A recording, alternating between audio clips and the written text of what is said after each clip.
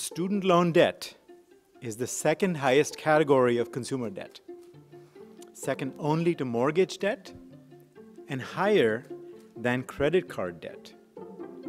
It's critical that we do everything we can to address the pressures that families and individuals face in their effort to assist their children or support themselves in the pursuit of a college degree.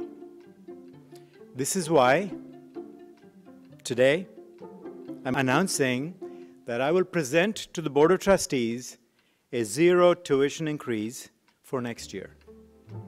That means no increase for undergraduate students and no increase for graduate students, no increase for in-state students, and no increase for out-of-state students.